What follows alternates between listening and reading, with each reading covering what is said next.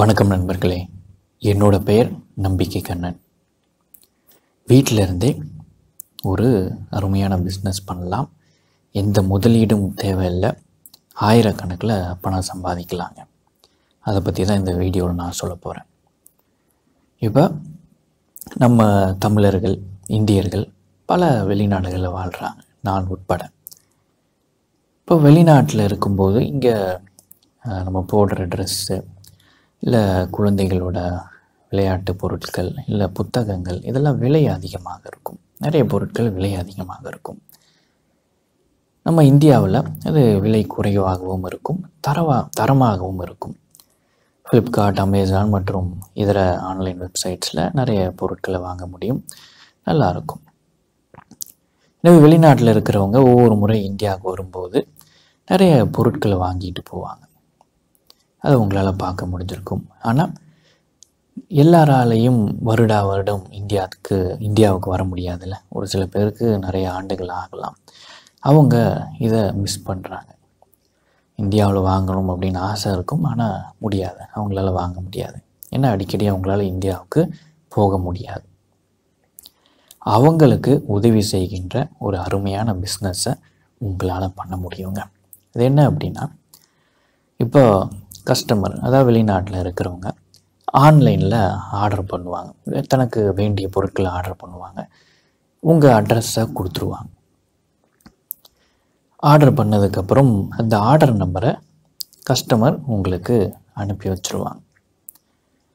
அதுக்கப்புறம் அவங்க எங்கே வேணாலும் ஆர்டர் பண்ணுவாங்க. ஃப்ளிப்கார்ட்டோ இல்லை அமேசான்லேயோ இல்லை ஈபேலேயோ இல்லை எங்கேயாவது ஆர்டர் பண்ணுவாங்க.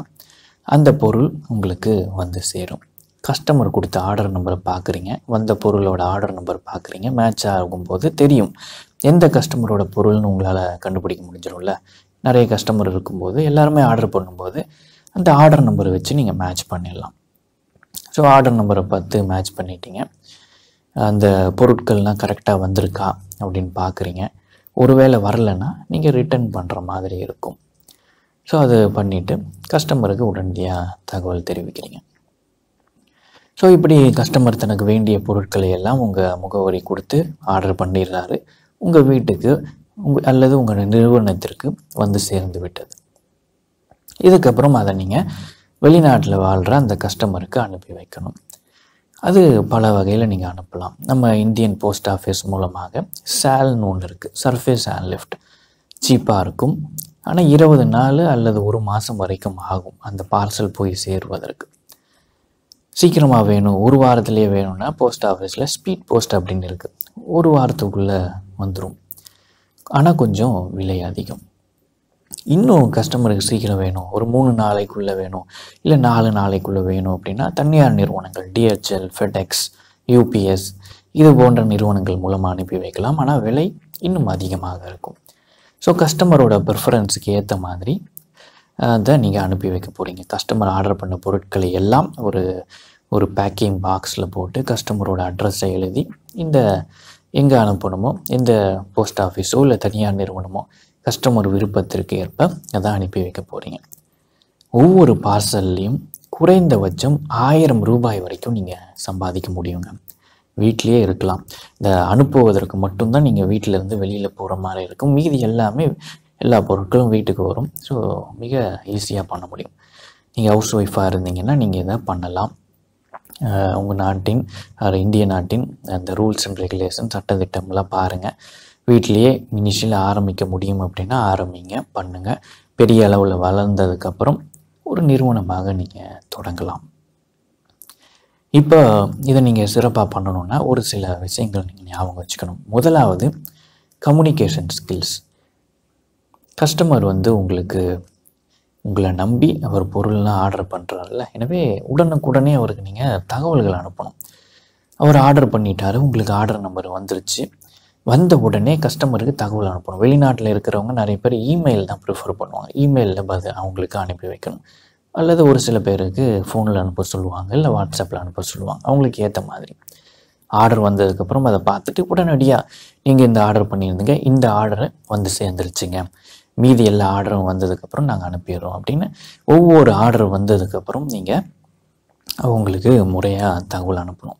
ஏன்னா வெளிநாட்டில் இருக்காங்க, உங்களை நம்பி பணம் போட்டு அந்த பொருட்களை அனுப்பி வைக்கிறாங்க. அவங்களுக்கு காத்துக்கிட்டு இருப்பாங்கள்ல, வந்துருச்சா இல்லையா வந்துருச்சா இல்லையா அப்படின்னு. எனவே அவங்கள ரொம்ப காத்திருக்க வைக்காமல் அவங்க பொருள் வந்த உடனே தகவல் தெரிவிக்கணும். நாளைக்கு பண்ணிக்கலாம், அடுத்த நாள் பண்ணிக்கலாம், எல்லாம் வந்ததுக்கப்புறம் சேர்த்து அனுப்பிக்கலாம் அப்படின்னா கஸ்டமர் பொறுமை இழந்துருவாங்க. அந்த நம்பகத்தன்மை போயிடுச்சுன்னா திரும்ப உங்ககிட்ட ஆர்டர் பண்ண மாட்டாங்க. அவ்வளோதான். எனவே உடனுக்குடனே அவங்களுக்கு தகவல்கள் அனுப்பி கொண்டே இருக்க வேண்டும். அது ரொம்ப ரொம்ப ரொம்ப முக்கியம். 2வது விஷயம் என்ன அப்படின்னா, பல்வேறு நாடுகளுக்கு சில சட்டதிட்டங்கள் இருக்கும். இந்த பொருட்கள் அனுப்பலாம், இந்த பொருட்கள் அனுப்பக்கூடாது அப்படின்னு. அதெல்லாம் நீங்கள் முறையாக ரிசர்ச் பண்ணணும். நம்ம தமிழர்களோ இல்லை இந்தியர்களோ நிறைய பேர் வந்து அமெரிக்காவில் இருப்பாங்க, இல்லை கனடாவில் இருப்பாங்க, இல்லை ஆஸ்திரேலியா, சிங்கப்பூர், மலேசியா. இப்போ ஒரு சில பேர் இங்கேயும் வராங்க, ஸ்வீடன், நார்வே அந்த மாதிரி. ஸோ எங்கே நிறைய பேர் இருக்காங்களோ அந்த நாடுகள் பற்றியே ரிசர்ச் பண்ணணும். எது அனுப்பலாம் அப்படின்னு. பெரும்பாலான நாடுகளுக்கு மருந்துகளை அனுப்பி வைக்க முடியாது. ஸோ அதெல்லாம் தெரிஞ்சுக்கோங்க. அந்த ரிசர்ச்லாம் நீங்கள் பண்ண வேண்டும்.